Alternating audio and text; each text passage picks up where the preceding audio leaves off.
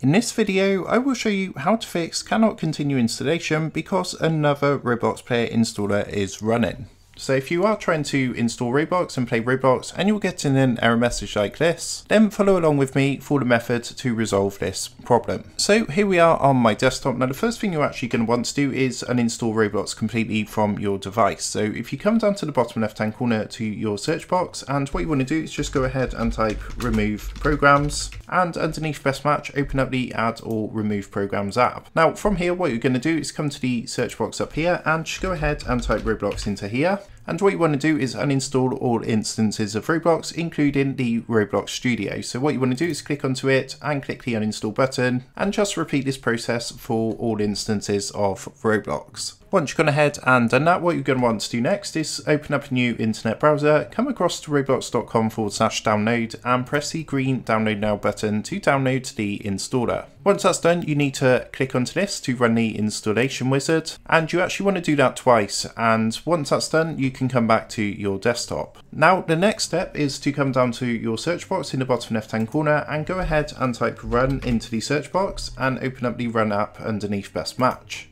Now go ahead and open up app data, so you just want to type app data into the search box down here and press OK.